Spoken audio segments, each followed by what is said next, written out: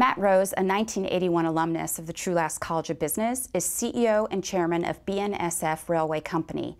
The company employs more than 40,000 people across 28 states and 2 Canadian provinces and moves people, products, and raw materials across more than 32,500 miles of railroad. Can you tell us what some of the lessons are that you learned while studying business and how that's helped you build this amazing career? Sure. Well, what I tell all young people about college is it's really about the ability to learn. I don't believe that I've taken any of the actual studies that I learned at college, but I had to learn a lot about how to study and how to learn. And then you take those right into business, and if you can do that, that's where you're going to be really successful. Mm-hmm. So since 2004, in more recent times, industry leaders, including you, have been saying that we're in the midst of a rail renaissance. Yeah. And you've said this to our students when we've brought them down to visit you. Can you tell us what that statement means to you? Sure. So if you think about the big infrastructure build-outs of our country, it was our parents, and their parents, their grandparents who built these things. The national highway system built in the 50s and the 60s under the Eisenhower presidency, the port infrastructure, the railroads, which were built 150 to 160 years ago.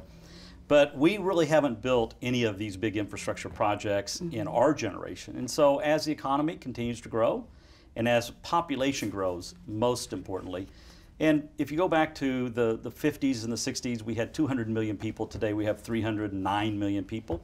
And people consume things, they buy things, they go to Walmart, Home Depot, Lowe's, Target, Sears. And so what's happening is that we're seeing more and more congestion. So if you go out to I-70, what do you see? Lots of trucks moving back and forth, east and west, traversing the overall country, delivering goods. And so railroads, which were once almost given up for dead in the late 70s, are now really experiencing this rail renaissance.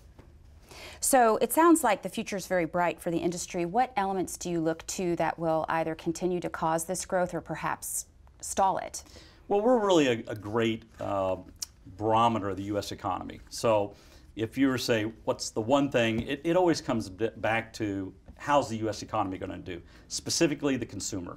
So today, about 65 to 70% of all of our commerce in this country, all of our GDP is consumer driven.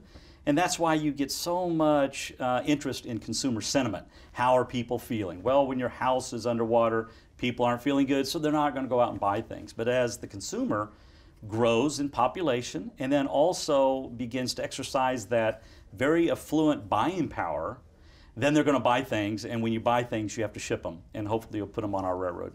I hope so too.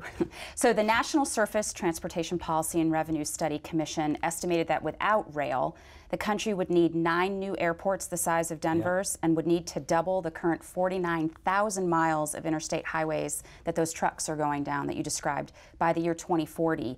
Those figures shocked me when I saw them. I'm sure they would shock the average consumer. What do you think about those projections? Well, I think they're really tied to population growth again, and so the forecasters think that we'll go from this 309 million people to about 350 million people in the next 40 years. And when that happens, again, the economy is going to grow, people are going to buy houses, cars.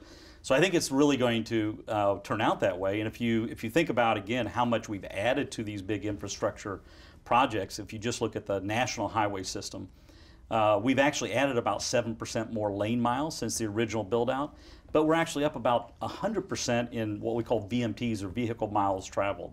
So again, we're adding more and more demand to these infrastructure networks, but we're not creating the capacity. So that's going to cause congestion, and it's going to cause a real need to continue to add lane miles as well as rail miles. That's a very interesting problem to have, an interesting challenge. So looking just beyond that demand in the United States that you were just describing, let's talk a little bit about global demand, international challenges. How do you think globalization, as it's going right now, will influence transnational transportation in the future? And how do you look at the fact that railroads are by design, by inherently landlocked relative to global demand? Yeah, so if you go back to the old railroad that your parents read little books to you about, it was raw materials into a factory, produce something, and then ship it out, probably by truck or by rail. Today's globalization means raw materials shipped from the inland part of the United States, goes to the West Coast, gets on a boat, goes over to Asia, gets manufactured, comes back, maybe in a UPS or a FedEx jet, or maybe on a steamship line boat, comes to the coast, gets remanufactured, rehandled, and then gets put into the railroad network from there. So globalization has really been quite a boon to the railroad industry. And when you think about what our country does export, right at the top is agricultural products. And again, our ability to be competitive in this global market is really tied to transportation, and railroads can provide a huge asset there. So let's talk about those various modes of transportation you were just referring to. Projected demand for passenger and freight rail within the next couple of years is expected to reach $214 billion, which is incredible. Yep. But as you said, there are other forms of transport, ocean freight, trucking, et cetera. How do you see the market share for rail playing out given these various forms of transportation available?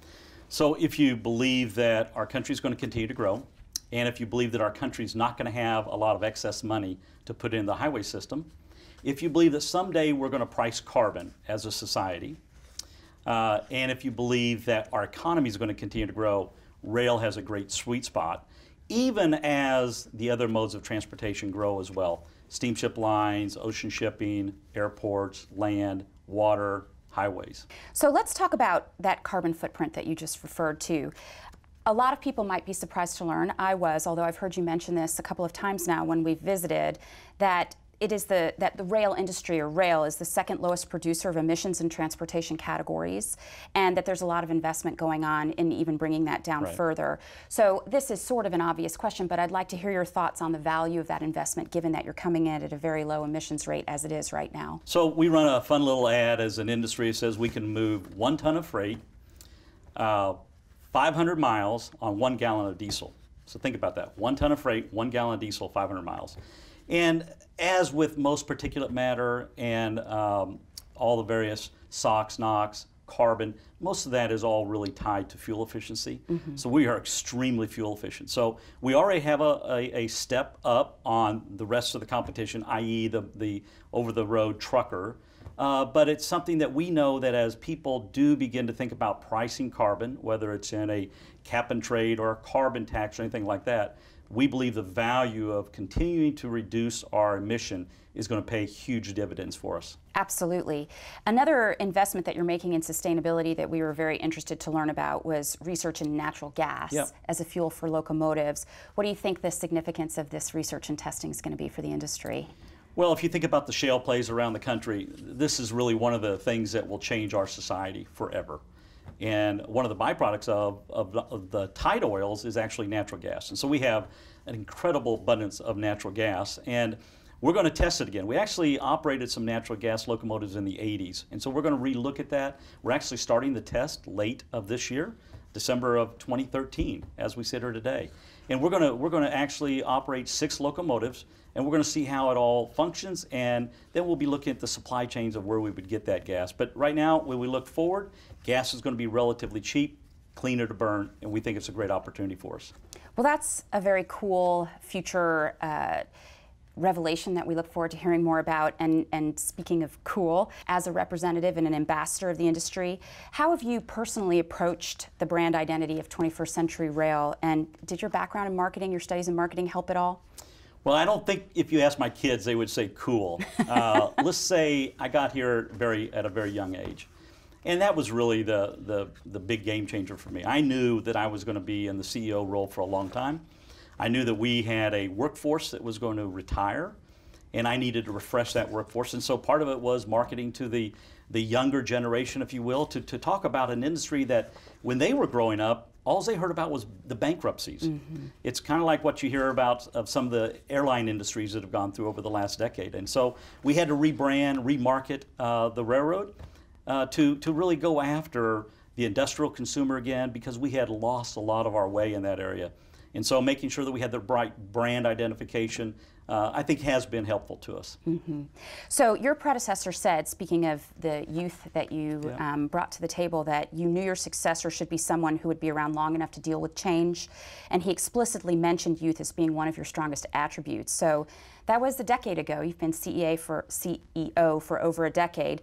What do you think you really brought to the table when that started, and how would you tell the next generation of emerging leaders to position themselves similarly? So when you come into the role as early as I did, you know you've got a long runway. You kind of start by taking a breath and really trying to figure out where you want to take the company, the assets, the people, and everything else. And we're all in corporate America, specifically publicly traded companies, are all fixated on the quarterly earnings in the next year and things like that. And yet I knew what I really needed to do was to take a 5-10 year view out. And so I was able to do that, put into place programs. We still have our leadership model here. And I told people at the time, 13 years ago, I said, this will take a decade for us to really start to see the results. And it indeed has. And so just looking at life a little bit differently, thinking that you're going to be doing something for the next decade, I think helps to focus the attention on what you need to do. Mm-hmm. Let's talk about how that focus might have played out with specific regard to technology. Yeah. So technology is making your industry a lot more efficient. We've talked about some of the investments you're making in that area. What type of leaders and experts will you see rising to the top who are able to take advantage of how this technology is emerging? Yeah. So today's generation coming out of college are just so adept to the whole technology platform. And the older generation has learned it, but it's been a much more difficult transition for them. And so we look at the mobile workforce, we look at application management now, and the younger generation just picks it up and gets it right away. So it's really helpful because they've grown up with it, and it's really helpful for us to see them applied in the business side. It's actually very fun to teach them too. Yep. They teach us a lot about how to stay current, and I'd like to think they help us stay cool too, although I don't think my children would necessarily say anymore, would say probably this very same thing that yours have to you. There's been some, speaking of cool, very cool new things emerging with regard to transport, more in the space of human transport as we learn about Hyperloop and yep. Urban Mole, and these are not likely to be obviously direct competitors to what you're doing, but as you look at technology like that, how do you evaluate its impact on what you're doing over here? So today we woke up and we saw that Amazon is going to move packages via drones. Mm-hmm. Okay, so there's always things that are going to be disruptors in every business. We think though that we're an enabler and not a disruptor. And at the end of the day, if you want to ship something from point A to point B, and if it weighs anything at all, chances are it can go on the railroad more efficiently and emit less emissions and overall take trucks off the highway, which we think is a great opportunity. With countries like China seeing wages rise 17% per year or more, some are proposing that onshoring or reshoring, more manufacturing in the United States may be in our near-term economic future. And obviously this would be very beneficial to domestic industries, but how do you see it affecting your industry? Yeah, so it'll have some pluses and some minuses. We believe that it won't initially come back to the United States. We believe it'll make a pit stop down in Mexico because of lower wages, better regulatory environment, lower electrical costs. But certainly the United States manufacturing environment today is much better than it was 5 years ago. And the real game changer for that is really low-cost, affordable energy. Low-cost, affordable energy is the key for so many of our future successes in this country. Manufacturing is at the heart of it. So if it does come back, then instead of bringing it from Asia, we'll haul it in the United States. Well, that sounds like two good options, yeah. but one obviously having a much more domestic right. impact. Warren Buffett says that opportunities abound in America, and Berkshire Hathaway companies like this one, reinvestment history certainly supports that. Apart from the railway opportunities that are leading you to record-breaking capital expenditures this year, where do you see opportunity for economic investment that might have long-term impact? So I think that, again, going back to the energy environment as one big platform, it is really phenomenal of what our country has at its ability, as long as we don't screw it up. And we could do that, but it's really going to have a profound impact on our country, on our society, on other people's society, on the issue of whether or not we go fight global wars again, all these various things, just based on one technology that really 5, 6, 7 years ago wasn't even being implemented. So it's a huge game changer for our country. The second, of course, would be technology. And technology always is at the forefront of any mature economy that needs to change. And we're going to continue to see a technological change. If you just pick up your iPhone that really wasn't even in existence just 6 years ago, and think about the change that Steve Jobs created for our economy. And then the third one would have to be healthcare, because it's such a large part of our overall economy now. the changes that are going to come over the next several years will be exciting as well. Yeah, very exciting. So in your alma mater, the Trulaske College of Business, we're celebrating our 100-year anniversary. It's really quite a legacy. And as we look forward to future investment, we're also looking back and reflecting on how our long history shaped who we are today. In business schools, as in business in general, 100 years is a really long time. But Warren Buffett told you when you started to think of this as a 100-year-old family business. What do you think that means to you now as a leader, now that you have the perspective that you have? And what do you think other leaders could do to benefit from this approach? Yeah, so I think that our country, our capital markets became very short-term focused. And part of that is because the stick that we all measure ourselves by is typically stock prices. And stock prices go up and go down, but there's so much pressure on that to drive earnings that I think it does put us into a shorter term view of life. And I think that for some industries that's changing again now. But I think when you think about a 100-year business and you look at any of the great companies in the United States today, and all of those have had to take a long view of life. And so the business school has a shelf life of 4 years for every student, really only about 2. And so they're going to have to continue to think about how they're going to position their business school for the next generation. And it's going to be a big change from when I went to that business school. It is an interesting and exciting challenge for us, and we learn a lot from industry leaders like you. And one of the ways we learn from that is watching your recruitment practices. So how is BNSF approaching recruitment and retention of the millennials previously, or in ways that are different from previous generations? So when you think about the graduating class of 2014, you can focus on the Harvards and the Stanfords. You can focus on people in specific areas of engineering or business.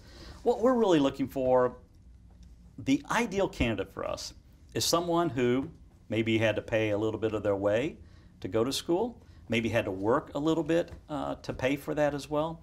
Somebody that's had above average grades, but most importantly, somebody who's had a college experience that has shown and demonstrated that they have leadership qualities and they've actually done things while they've been at the business school other than just study, and that they've participated in the society in general. That's an interesting approach. It's something we really take to heart in developing our curriculum. So that would really raise a question for you as one of our advisors to give to us as educators. What do you think we as educators need to do to maximize our ability to equip students with what they'll need? Yeah. So a lot of times, I always start every intern class and every college management trainee class, I usually start by saying, whatever they told you in business school may not apply here. And everybody kind of laughs, but I mean really what business schools need to focus on is, at least for our industry, and I think for most people's industry, is once the student gets the application of how to study, once the student gets the application of how to make grades, then it's really, how's that person going to collaborate? How's that person going to work in a team? Because most businesses, now there are some that are very unique and very individually focused, but majority of businesses all create the ability, all have the need to be able to work in teams. And that's a big change for a lot of students. So we love schools that do project stuff. We love schools that force the students to work within groups of people to produce projects, things like that. We think it's a big idea. I think it's a big idea too. So let's flip that and look at it from the other side. What do you think a student should do with the opportunity and education offers in order to be ready for the challenges that will face them? Yeah. So a lot of students now, they go to Europe and they backpack for a summer or a year and take a year off. They really should go to India or they should go to China. Take a year off and go see the world, because our country is a very developed, very mature economy. And the success of our country in the future is going to be really how we do in the global landscape. And to be able to see the rest of the world, not Paris and France and those places, but to be able to go to Bangkok or go to Vietnam or go to India and see really what's happening in terms of manufacturing, energy, technology, and all these things. It's a unique opportunity very few people get to see. And I say it on the other end of the spectrum with adults. Every time I meet with members of Congress, I always ask them, have you ever been to India? No. You ought to go. You ever been to China? No. You ought to go. You ought to go and see what the rest of the world is doing, because it's going to have a huge impact on our society. I want to thank you for taking the time to share your insights with us as educators, with all of our alums and constituencies, and most importantly with our students. So we're very proud to claim you, and we'll just, as we head into, at the time of filming, our first ever SEC championship game, which is very exciting. I think we are compelled to say M-I-Z. Z-Z-O-U. All right, go Tigers.